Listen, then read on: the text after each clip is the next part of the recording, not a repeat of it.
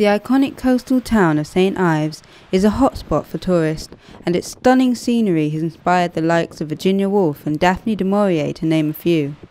It's known as the jewel in Cornwall's crown, and today an excited crowd has gathered to see the Queen herself as she visits St Ives for the first time. The town's harbour master, Stephen Bassett, was one of the selected few who were lucky enough to meet the Queen. It was a great honour to be in the line-up to greet them to the town of St Ives. I think it's the first time that a monarch has actually visited St Ives.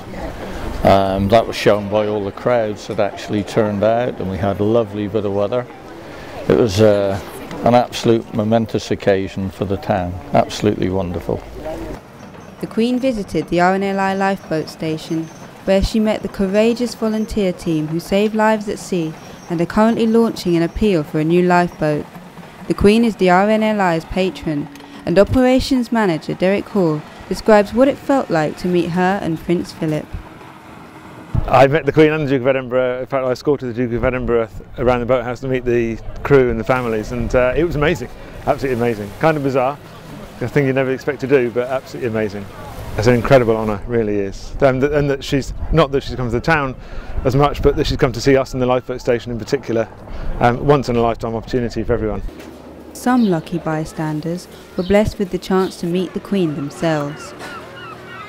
Yes, she came across here and I saw her walking up and I thought, oh, is she going to come here? And I had some flowers to present to her, and she just came over and smiled at me, and I said, can I give you these, Your Majesty? And she said, oh yes, yes. She said, thank you very much, you're very kind. And she looks so beautiful, such a lovely lady. Oh, it's amazing to see her so close. Yeah, I've never seen her that close before.